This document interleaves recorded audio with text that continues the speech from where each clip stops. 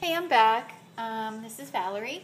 I made the Juicy Couture loaf soap today, and I wanted to show you.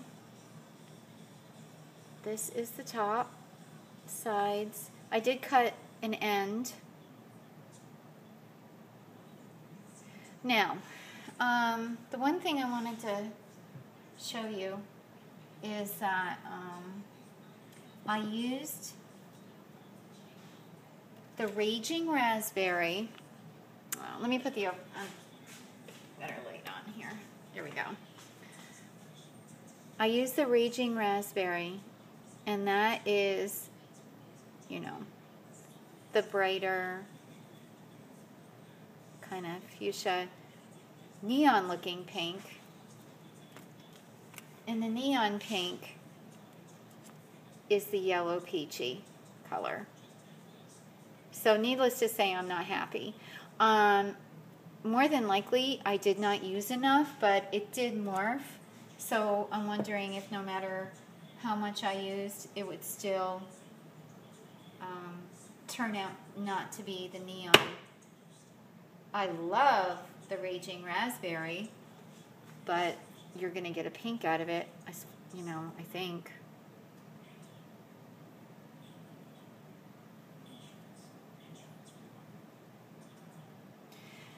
So again, I'm getting sort of muted colors, not too distinct, but it is very girly and pretty, and the glitter is pretty. It's pretty much going to be the same.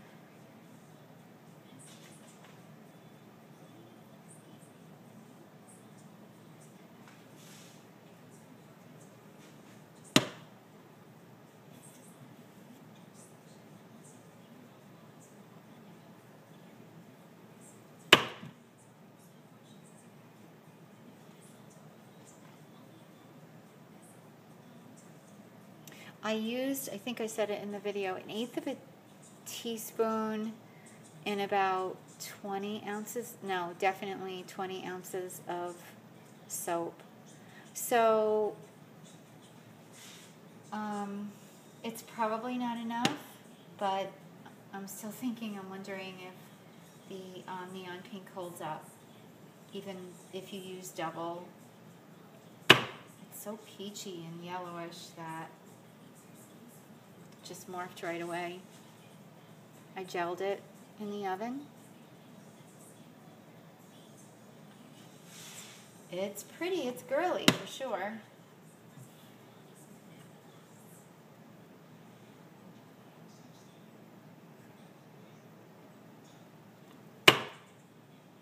See, they're all about the same.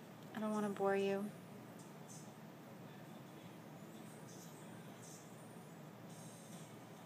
Smells great.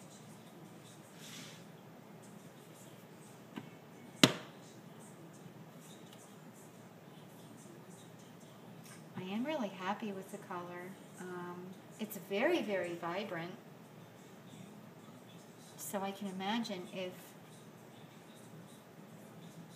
they stayed more true, my gosh, how vibrant it would be. I like the tiger stripe swirl though. It's pretty, it's fun. Since they didn't really stay too true, I wish I had done like a line of black or something. Just a swirl, one or two. But it is what it is. It's pretty. I am very happy with it, and I'm glad I'm testing them so I know which ones to get in the larger packages. Okay. This is the last piece. So I do recommend the Raging Raspberry and piece.